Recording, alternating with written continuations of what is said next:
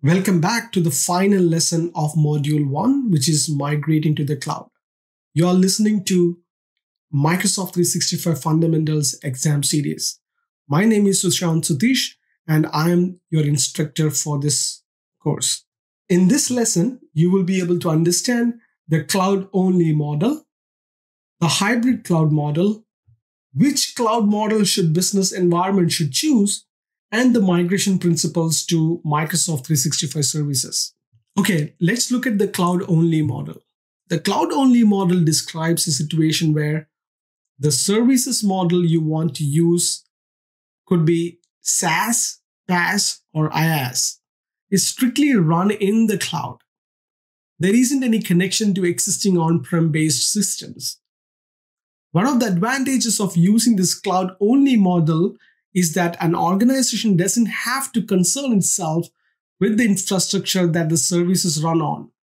All the backend functionality is invisible. For smaller companies such as startups or non-profit, they don't have the in-house resources and the capital outlay to purchase and maintain their own infrastructure.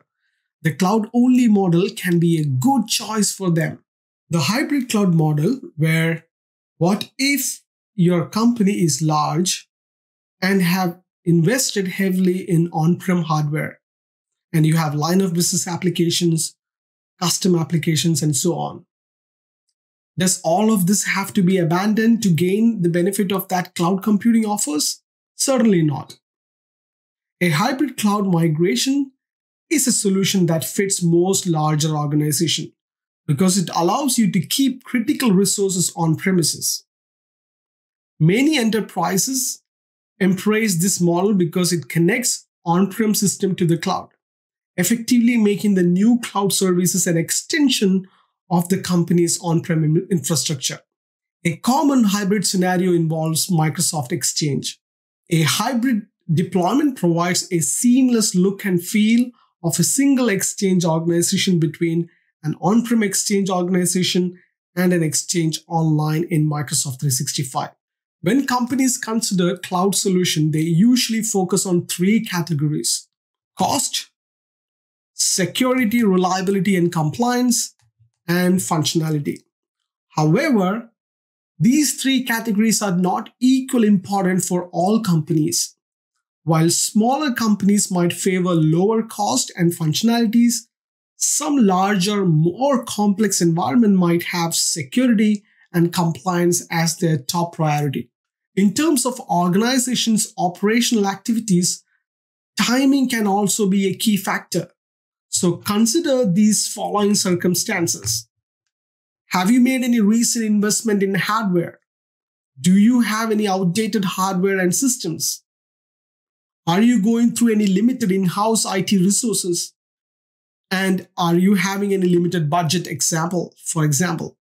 Another key thing to consider is migration versus coexistence. Once you have chosen the right deployment model for your organization, it is time to start planning your migration. The two different service models require different approaches: migration for cloud-only deployment and coexistence for hybrid deployments.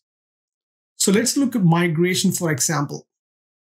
Migration is moving everything from your old system to new system with the intent of eventually removing the old system.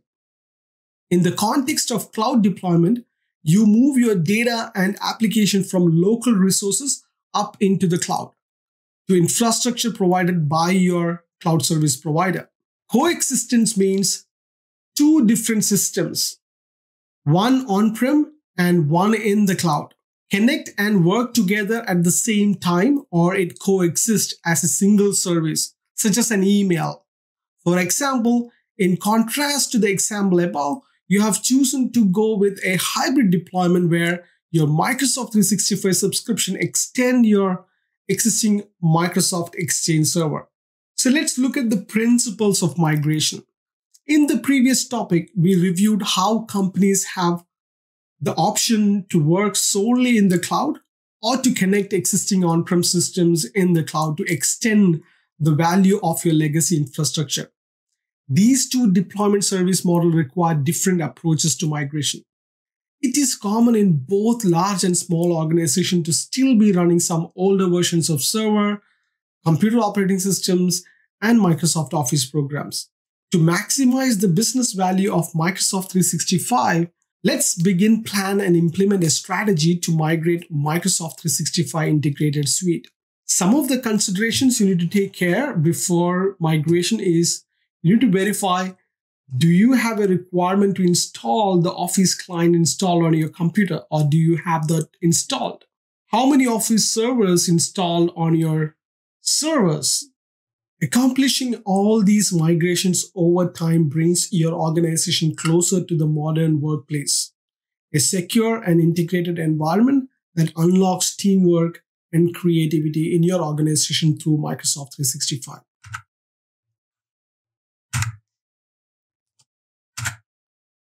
So we have come to the end of lesson 3. With that, we have completed the module 1, which is cloud services.